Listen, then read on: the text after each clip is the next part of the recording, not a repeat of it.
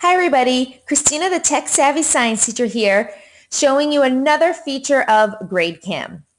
So at this point, hopefully you have imported your class lists. If you have not yet done that, you can go ahead and check out the other video that I have that explains how to do that.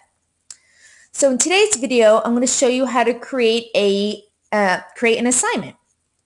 So what you're going to do is, if you're not yet on the Assignments tab, please click there. Then you're going to click on Create.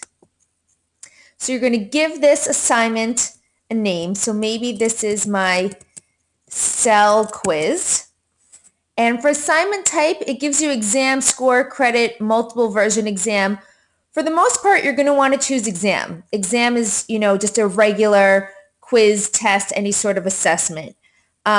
Score and credit are ones where if you are looking to just kind of record a value in here of right and wrong, but you don't want to actually correct the grades.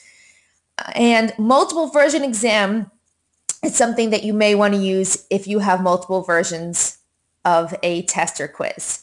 So I'm going to stick with the basic exam right here, and you can put in the number of questions. So notice it says 100 questions max. I'm just going to say that my quiz has 15 questions. Put in the date as well. To be honest with you, the date is not that important. It's just the way that they will be listed in the page there. Basically, they're just listed by dates. So if the date is not the correct date that you're actually giving the quiz or test, it doesn't really matter. If you need to put any other notes to yourself, feel free to put them in the description and then click Done. Ooh, hello there.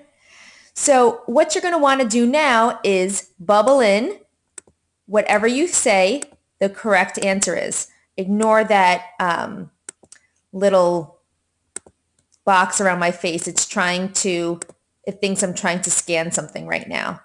So I'm just filling in my answer key, whatever it happens to be. Once I do that, I am all set. And what I want to do next is go to Forms. So at this point, I'm going to print out these bubble forms that the students are going to use. The genius of GradeCam is that if you have already uploaded your quiz, which I'm sure you have, your students, you can get the sheets pre-printed with the students' names on it, which means they don't need to know these crazy ID numbers that you threw in there. It does not matter at all. What I like to do also is click Attempt Multiple Pages per Sheet.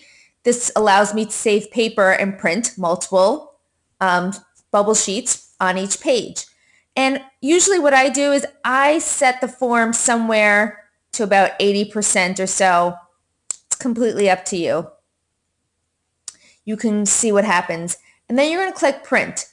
I always print it to a PDF because this gives me the opportunity to view it first before I print it. So just in case, for whatever reason, I don't like what it looks like, I can go to it again. So I'm going to click Print to PDF, and there was a pop-up that you can't see right now. But basically, what it did was it popped up with a PDF of the GradeCam sheets, and all I need to do is print them off.